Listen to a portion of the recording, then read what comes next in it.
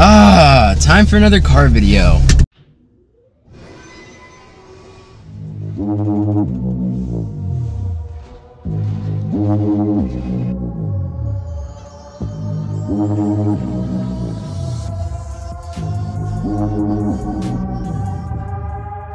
They say wisdom comes with power, reflections of your desires, every move you carefully choose, and a shame you keep on losing.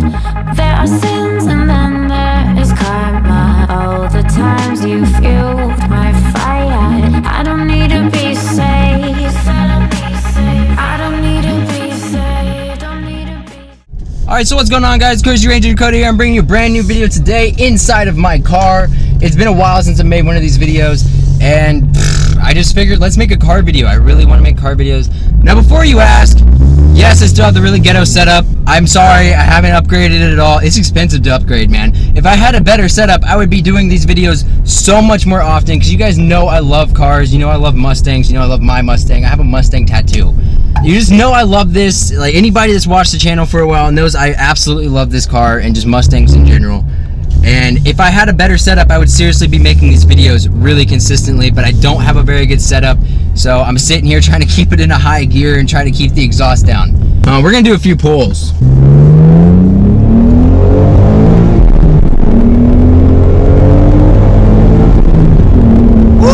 That backfire is beautiful. Love the sound of this thing.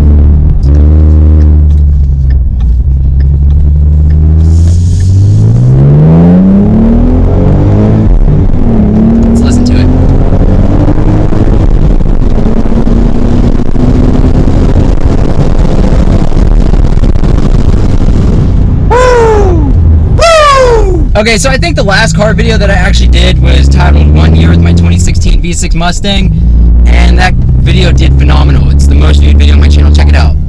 Amazing. And I love cars, and I would love to bring more car content, but like I said, the setup is just not like super good for it, so I'm trying to keep it in a higher gear. Either way, I want to make a car video every once in a while at least, because it is one of my passions next to gaming. For those of you who have been watching and know about the car, you already know what's on it, what's done to it. I haven't really done anything since my last car vlog, so you should know exactly what's on the car, what's done to it. But for those of you who don't know, I will quickly run you through it. This is my 2016 V6 3.7 liter Ford Mustang. The Cyclone 3.7 V6 puts out 305 horsepower, 280 pound-feet of torque from factory. And it's enough to have fun with, that's for sure. This car is a 6-speed manual. I did not buy an automatic. It is a Mustang. It's very low miles because I baby the shit out of this car. It has currently 7,125.8 miles on it. I baby it. It is my daily driver. I've had it for a little over a year, but I pretty much only take it to work. I do not road trip it. Main reason is because I kind of want to trade it in and get a 5.0 one day. I just couldn't afford a 5.0 right now. The engine's it's stock. Like, it's pretty much a stock car, but it does have a little bit done to it. So I have Flowmaster Axleback Pro exhaust on the car. Sounds amazing, as I'm sure you can probably hear. Videos don't do it justice though, trust me. I have 19 by 9.5 SVE gloss black drift style wheels all the way around, wrapped in 285 40R 19 Pirelli tires. I also have the Votland Super Sport springs. The car is lowered a little bit. It's not super low, but it's lowered. It's not factory. I also have Maximum Motorsports caster camber plates on the car. Obviously, I plastied up the pony in the front black instead of chrome because I didn't want chrome. I replaced the factory deck lid. It's an MMD all black. It's like a matte black deck lid. I got it from late model resto. That's basically it that's done to the car, aside from the fact that when I bought the car, I had them put the leather seats in because it first had cloth. So I got the black leather, and I have a 10-inch sub in the back that they installed for free. Should I buy a V6 Mustang? Is the V6 Mustang a good option as opposed to the V8? Ford is discontinuing the Mustang V6. So after 2018, I believe it is, they will no longer be making V6 Mustangs, which is kind of a shame because they're the affordable base model, you know. So as of right now, you can still buy a V6 Mustang. Ford has not discontinued them yet, but by 2018, I think they're gone completely. The 5.0 liter Coyote V8 puts out about 435 horsepower, and you have the 3.7 liter V6 Cyclone puts out 305 horsepower, and And then I believe it's a 2.3 liter 4-cylinder turbo EcoBoost engine that puts out roughly 315 horsepower. How does the V6 compare to the V8? Is it a good option as opposed to the V8? So say you don't have enough money like me to buy the V8. Okay, so here's the thing. There's basically no, as far as the S550s go, there's basically no aesthetic difference to the Mustang whatsoever. They basically look the same aside from a few hood scoops here and there and a couple badges. So if you're just a fan of the way the Mustang looks, no big deal. You can literally get any model and you have a car that looks good at what you wanted. If you're looking for performance, obviously the V8 is going to thrive in the performance category. Here's what it really comes down to, okay? So if I were to buy a Coyote, obviously I'm paying a lot more money in insurance than I would be with the V6 because it's a V8, it's a bigger engine. I'm not going to be getting as good as gas mileage with the V8 than I would with the V6. And I'm going to be paying a lot more altogether for the car. So we're talking about the V8 was probably, when I bought this car, I think the V8 was listed for like $42,000. I got this car right at like $29,000, $30,000. So there's a pretty big price difference there. Obviously there's a pretty big power difference as well. But if you're looking to go to a drag strip and something like that, the V8 is obviously the way to go.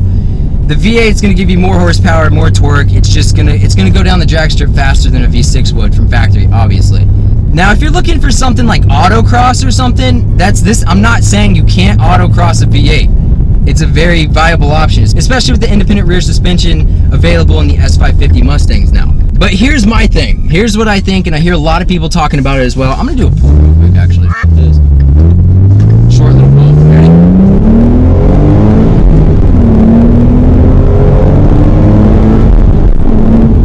Nice little pull.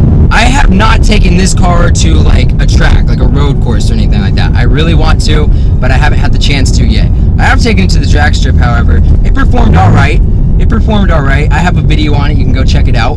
But the way I feel about the V6 on like a road course compared to the V8, both cars have the independent rear suspension. You're both going to get that performance and the stick around corners, and it's just perfect. The suspension is beautiful in these S550 cars.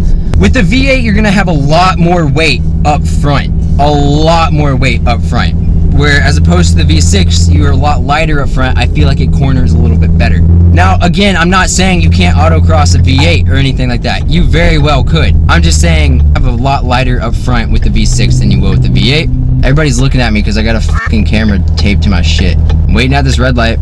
This is annoying as shit. This is super annoying, bro! What is the light doing? Thank you! Jeez! Whoa, the camera moved a little bit. I'm telling you, ghetto setup. Okay, if you can't really tell, I don't have much of an argument. If you're looking to buy a Mustang, V8 is the way to go, obviously. But there are some exceptions. Like I said, the price. The price is the biggest exception to me. And if you're looking for just the look of a Mustang, then there's really no point in spending that extra money. You still get the look with the V6 or the EcoBoost. But the biggest thing to me is the price, the insurance difference, and just the overall cost of the car. Huge, huge difference. Would I rather have a V8 than my V6? 100%. Like I said, eventually I'm going to trade this car in, get a Coyote, which is the V8 model. But am I happy with my V6 is the question. I'm more than happy. This car is phenomenal. This car, like I said, still has 305 horsepower from the factory. Stock, straight up. It goes. It's super fun. I had the 6-speed manual. The thing pulls really hard.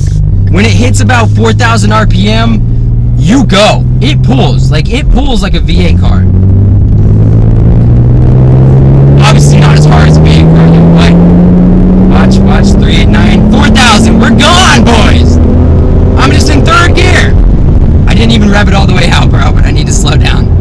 Miles an hour right there, about 5,000 RPM. It revs out to 6,500. So if any of you guys are looking to buy a Mustang, there's a lot of things to take into account. If you're looking for performance, definitely go with the V8. But if you're looking for the look of a Mustang, or you just want to have a nice car and you can't afford the V8, the V6 is a very valid option. It is a very, very, very valid option. Super nice car. Obviously, you don't get all the bells and whistles, but the thing still sounds amazing. This car, it has just a real simple, it's not even full exhaust, just a real simple exhaust system on it. And you know, it makes noise, bro. It's loud, it pops, it backfires. It sounds good. It doesn't have that V8 rumble, but it has a really unique sound, and it sounds really good. Honestly, guys, I just wanted an excuse to drive my car and make another car video, because I miss making car videos. I want to spice it up on my channel a little bit, you know, add a little bit more variety in there. I've made plenty of car videos in the past, but like I said, the setup's not very good. You can probably hear from the audio, and that's why I don't do a ton of them. That's why I do not do a ton of these car videos, but I love doing them. Let me know if you would like to see some more of these videos. They're actually super fun to do, and I would not be opposed to doing it. I know that the audio does not do this any justice, but I'm gonna rev it for you for a minute. Hold up, you ready? You guys ready?